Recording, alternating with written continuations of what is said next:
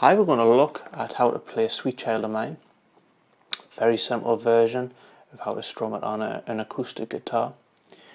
Chords that we need to know for the verses are D, C added 9, G, back to D. And that's a chord progression for the verses. So we've got our D, C added 9, which sounds more complicated than it really is.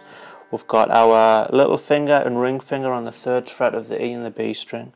First finger on the 2nd fret of the D, middle finger on the 3rd fret of the A string. And when we move over to G, we're just moving these 2 fingers over one string, so that we're now on the 2nd fret of the A, 3rd fret of the E for a G. One of the problems that a lot of beginners come across is needing to know what strumming pattern or rhythm that they're going to do. So if we broach this we're just going to look first of all at strumming the right chord in the right place before anything. So I'll play it through. So we're just looking at D. She's got a smile that it seems to me. Changing to that. C added 9. Reminds me of childhood memories. Changing to G. When everything was as fresh as the bright blue. Back to D. Sky. Second half of the verse. Now and then when I see her face. C added 9. She takes me away to that special place. To G. And if I stayed too long, I'd probably break down and, back to D, cry. For one thing of note is, if you can't do that, then you're not going to be able to strum it. Just get them chords to be changing in the correct place as you sing the song. If we want to add a bit more tempo to that, if we set a metronome to the song, what would the metronome click to? So it will be something like this. She's got a smile that it seems to me reminds me of childhood memories when everything was as fresh as the bright blue sky. 2, 3, 4. Now and then when I see her face, she takes me away to that special place, and if I stayed too long, I'd probably break down and cry. 2, 3, 4. So that's very simply how to do it. This particular song's been done by, obviously, most famously, if you're a rocker, Guns N' Roses. Been done by Sheryl Crow. It's also been done, I can't remember the name of the, I'll check me notes, Taken by Trees, which was used recently in an advert. It was played on a piano with a girl singing. 3 completely same songs, same chords, but 3 completely different tempos. Sheryl Crow's song was more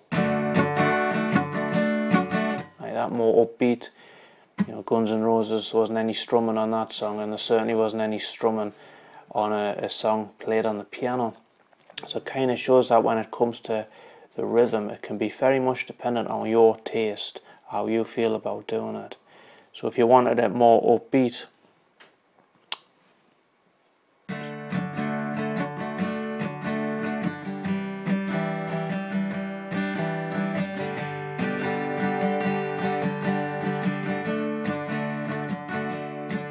would be done more like that.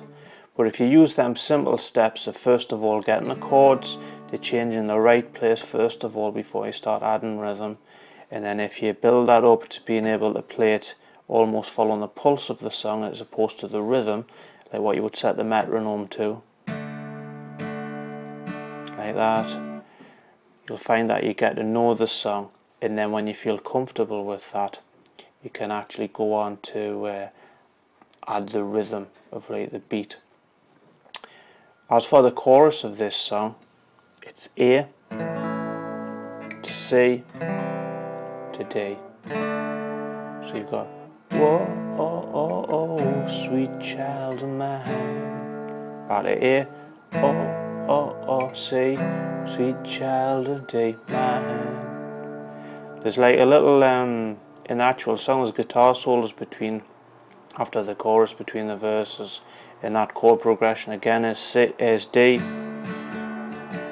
to C added 9 to G to D. Second verse. She's got eyes of the bluest skies, and if they thought of rain, I'd hate to look into those eyes and feel an ounce of pain.